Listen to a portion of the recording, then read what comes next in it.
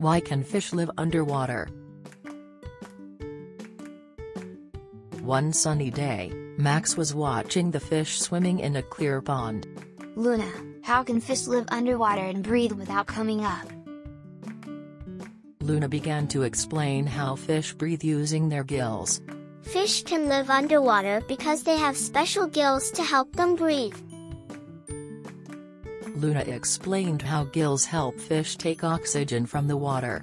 Gills work like magic, letting fish take in oxygen from the water. Max was amazed to learn that water contains oxygen, just like the air we breathe. So, fish breathe the oxygen in the water, like we breathe air? Exactly. Water has oxygen in it, and fish use their gills to take it in. Luna explained that unlike humans, fish can't breathe air, which is why they stay in the water. Fish need water to breathe, just like we need air to breathe. Max was curious about how fish can live their whole lives underwater. How do fish stay underwater all the time? Fish are made to live underwater. Their bodies are perfect for swimming and breathing there. Luna explained how fins help fish swim and move easily through the water.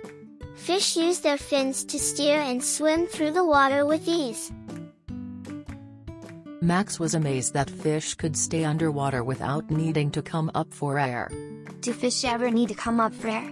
No, fish can stay underwater all the time because their gills let them breathe without coming up. Luna explained that water is the perfect home for fish, just like the air is for us. For fish, the water is their home, just like the air is ours. Max wondered why fish can't live on land like humans. But why can't fish live on land like we do? Fish need water to breathe. Without it, their gills wouldn't work. Luna explained how fish and humans are perfectly designed for their own environments. Fish are made for water, and we are made for land. That's why we need different ways to breathe. Max was amazed at how every creature, including fish, is designed perfectly for where they live. It's amazing how fish can breathe underwater while we breathe air. Yes, nature is full of wonders, and every creature is made perfectly for its home.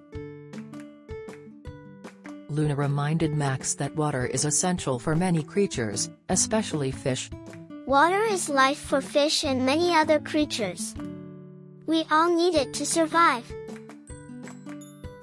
Max realized how important it is to protect the water and the creatures that live in it.